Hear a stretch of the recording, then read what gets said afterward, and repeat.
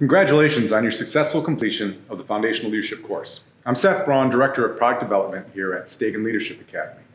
And right now, I can get online and learn or be exposed to all the topics that you were exposed to in the Foundational Leadership course, but it doesn't mean I'm necessarily going to learn something. And at STAGEN Leadership Academy, we believe there are 4 things you need to learn. 1, practice-based. 2, peer learning. 3, leader-led or transmission of experience. I'll say more about that in a minute. And 4, supportive structures.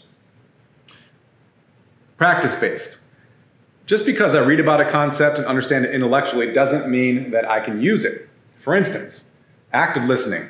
I teach active listening, I've studied active listening, trained in active listening as a coach, but when my 16-year-old comes home from school and is having a meltdown about homework, it's tough for me to practice.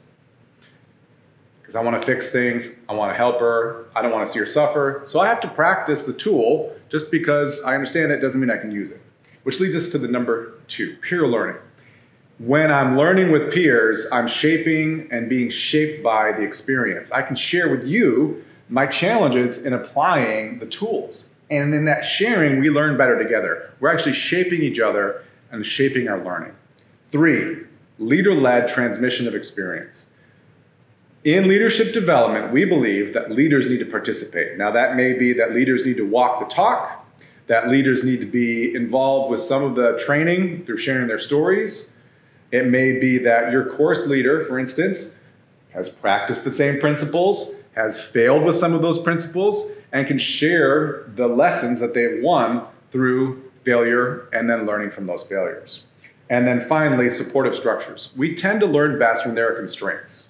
There's a trellis or there's a program like a personal trainer might use to say, do these things in this time and in this way, and you'll get stronger.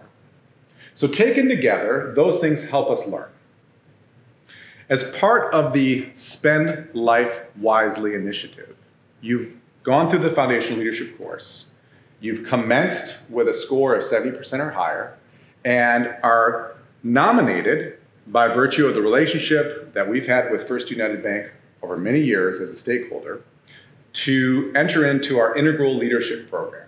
This is our flagship 52-week program with leaders from around the country and around the world. If this is something you're interested in, reach out to your course leader to find out more about it. In closing, it may be true that the only sustainable competitive advantage that you have in your business is your ability to outlearn the competition. Outlearn the competition. That requires guts, it requires courage, it requires your willingness to continue to say, hey, there are things that I don't know, there are things that I could do to improve. So keep learning, keep growing, and keep spending life wisely.